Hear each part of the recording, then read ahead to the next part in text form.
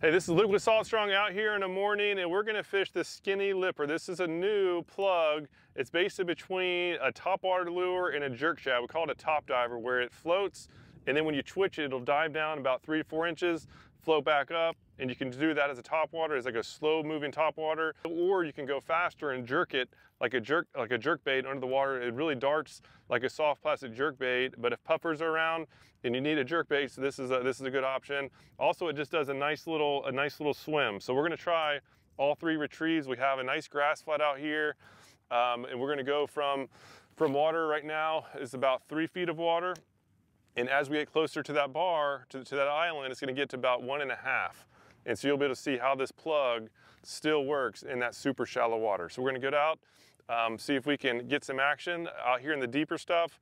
I'm having a rod tip down and doing just a nice jerking motion, trying to get some of these trout to come off the bottom. We have a slow tide, we're like in between the moons, and this is just a slow incoming tide. So these fish, they're not gonna be super active, but if we can have this plug, it has some good rattles in there, and just have a nice erratic motion, we can get these fish at least angry, fired up, see injured prey up above them, and they come up and eat it. So we're gonna see if we can get a trout off the board real quick, and then as we get closer to the island, that'll be redfish and snook territory. So ideally, we can get a little bit of everything on. Oh, there's a trout right now going after it. Oh, nice trout too. Let's see if we can get him to eat. So now that he's following it, I'm gonna slow it down a little bit, give him a little bit more time. And then if he doesn't hit it, oh yeah, a lot of times they'll follow it, so he's still on it. Sometimes they'll follow it for a long distance. Oh, there we are, got him. There we are, nice trout. So that's the cool thing about this plug, where I went from a jerk bait type thing. I got its interest, saw that he was there. Now I slow it down, and essentially got a topwater strike on what typically would be a not so good morning. That's a solid trout too. Not a giant, but a keeper for those who like trout. I think it just got me wet. But yeah, here it is. So solid fish off the board. First 5 minutes of fishing. Skinny lipper got it done. Really cool lure. Again, just so versatile. And it's obviously called the skinny lipper. It has that skinny lip right there on the nose. So it's like again, like a crankbait, but it just barely goes under the surface. And it's the only hard plug that I found, like only diving plug like this that I've found that can actually be fished up on the flats. So really, really cool. I'm getting the fact that they're not super active. They probably won't hit the straight retrieve quite as aggressively, but it's worth a shot. We've already got trout on the board, so now I'm just gonna get the trolling motor a little bit faster speed. I wanna get right to that point of that island. All right, so inching up to this island, now we're in snook and redfish territory. So I'm gonna get one up there by that point. And this is where I can take it, again, just nice and slow. And there's probably some fish in that area. Oh, one's on it. Probably some fish up there. But they're not gonna be super aggressive. So now I'm basically, oh, I just hit it again. So now I'm working it as just as a topwater, a nice slow moving topwater. Oh, there we are, got him. Nice fish there.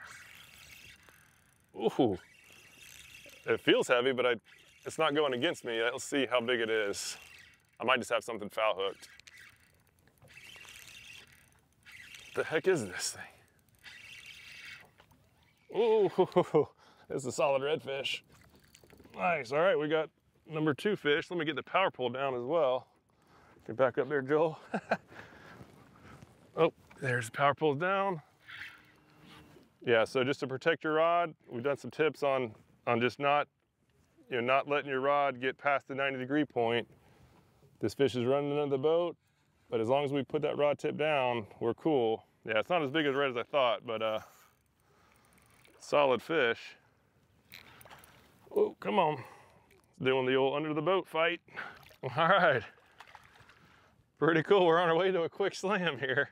All right. Solid red skinny lipper right there in his mouth. Came up and smacked it. Beautiful fish.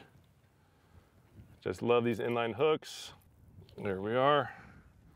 Lures out, let that guy go.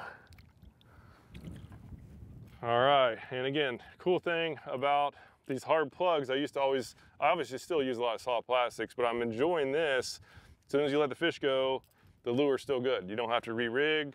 You don't have to check for tears in plastic. So again, for that reason, I'm just really liking these hard plugs. And this one in particular, again, the only one that I found where I can get up here super shallow and get these red snook and trout to smack. Let's see if we can finish off with the snook.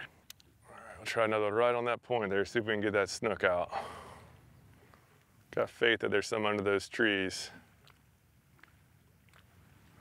So what I'm doing is I just have rod tip down, just doing a little twitch, and I'm just trying to get some action and some noise without moving it too far, and just call those fish out.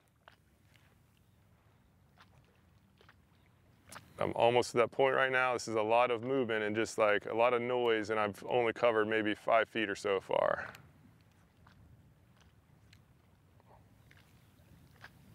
If there's a snook around that point, it should come out and smack it.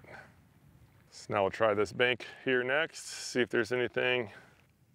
Oh, there's my snook.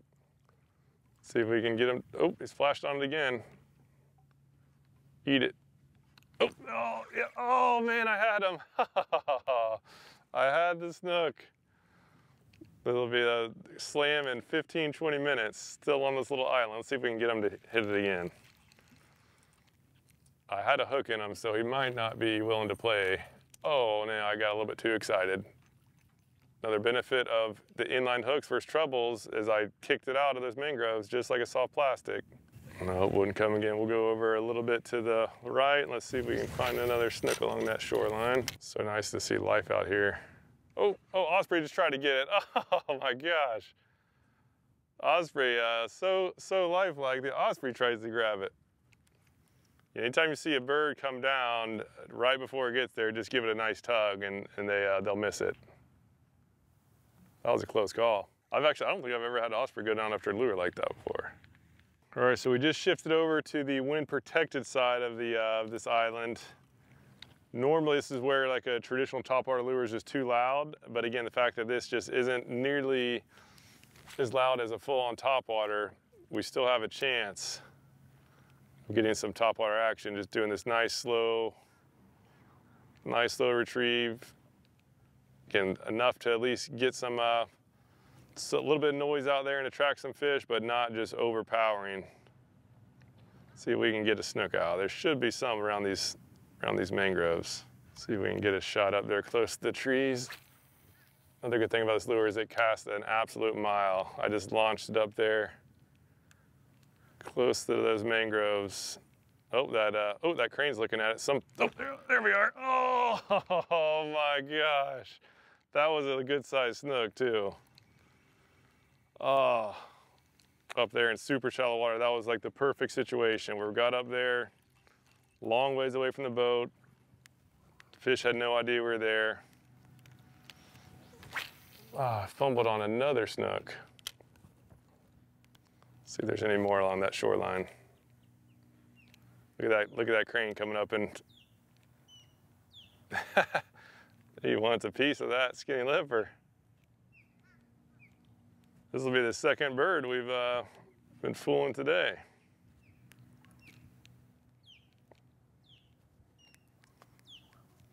Oh man, that was a nice fish too. This crane is not gonna help us out. I'm gonna have to go over to the right to get that bird to get further over. Ooh, man, my line just spooked up something. Come on, some fish hit it before the bird gets there. Oh my gosh, come on, crane. Oh man, these birds are a nuisance. All right, well, we now have the sun up. It's probably about 10:30 or so. Getting a little bit late in the day for topwater, but again, the fact that we were actually getting some topwater bites recently with some legit fish, pretty cool. And yeah, this lure, this is brand new, just came out. We just finally got it in stock, called the Skinny Lipper. Definitely is one, just if you like fishing shallow water and you're looking for a plug to shallow water fish, it comes with these single inline hooks. The benefit of the inline hooks, number one, is when you do get a little bit aggressive and casting the trees, like I did several times, it popped out, right? It's just obviously much less risk of snagging on the trees, snagging ourselves, snagging our dogs. If you take your dog out fishing as far as the hookup ratio, once you do get hooked up, it actually holds better. So yes, you will miss some smaller fish, but if it's a bigger fish and it has it in its mouth, it's gonna get hooked. So again, I missed those snook today. They just really weren't sucking it down. They were just going up there and popping it. But yeah, really fun lure to use. If you do get it, we'll send you a mini course on how to rig it, how to retrieve, and just how to just make sure you maximize your success. But yeah, if you're fishing shallow water and you want to go after some fish with a plug, definitely give this lure a try. As for the equipment I'm using, in case you're curious, I'm using the TFO Pro. This is a 7.6 medium power rod, and I have a Daiwa Legalis, a 2500 size reel with 10-pound braid. It's just a good combo. It absolutely launches this lure. And then for leader, I'm just using 20-pound mono. Again, mono is great. I prefer mono over fluoro. And just this simple setup can just catch a wide variety of fish. Again, a lot of fun to get out there and get some topwater action, even on kind of weak current mornings. And in case you're new to Salt Strong, it's an online fishing club, and we guarantee two things. Number one is you'll just catch more fish than ever before. We have some software that'll make sure to put you at the right spot at the right time. And then number two, we have mastery courses to make sure once you get to those spots, you do the proper things with the proper rigging, proper lure selection, proper equipment, just to make sure that, again, that you maximize your valuable time on the water.